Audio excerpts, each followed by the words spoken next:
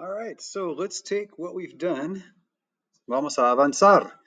Pick a little area like this. You notice I'm just making a couple of small areas that come in from the left here. Unas áreas pequeñas, pero en la izquierda, just a little. Okay, now pick couple more. Make sure the lines look like the old lines. Asegura que las líneas parezcan a las originales. You notice I'm making kind of triangular little areas there. Áreas triangulares. That's what we're looking for. Okay, make these lines look like the other ones. Que las líneas parezcan a las otras, a las originales. Just a couple of small areas of dark. Unas áreas pequeñas, no muy grandes. We're just adding a little darkness there, okay? Pero ya parece a un árbol, ¿no? It already kind of looks like a tree. Okay, keep the lines the same. Grupos de líneas aquí. But more on the left, más a la izquierda, because we have to think about the light direction, ¿no? La dirección de la luz, ¿no? The cool thing is how much we can get by just suggesting. Podemos sugerir con muy poca información, pero la mente lo llena. La mente hace el resto. Your mind actually just creates the rest of the detail once you start on a thing like this. So on this one, we're going to continue. Do you notice these aren't all as dark?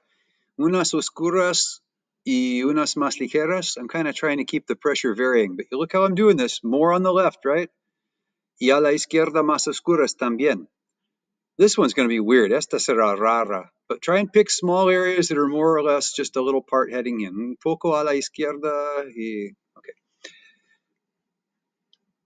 And then maybe a little. Okay. In this one, we're just going to emphasize a couple of these lines a little more. Líneas así. Did you notice how I'm making these so that they fade out? They're sharper at the end. Con mucha presión empezando y menos presión después.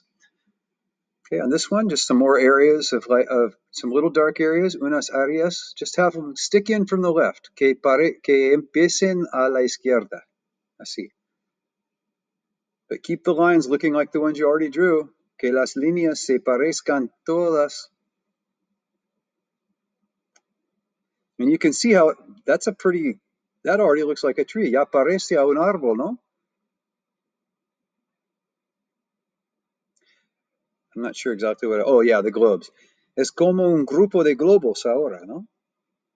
And then we're going to go ahead and darken the trunk there.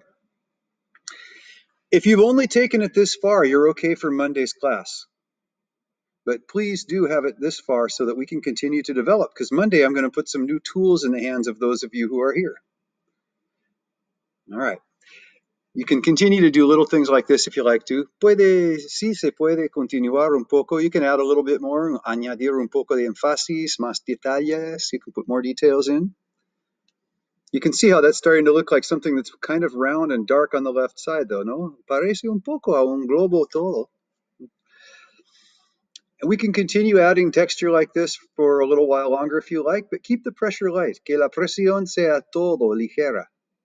And we will see you again el lunes, to develop these further, para desarrollar más.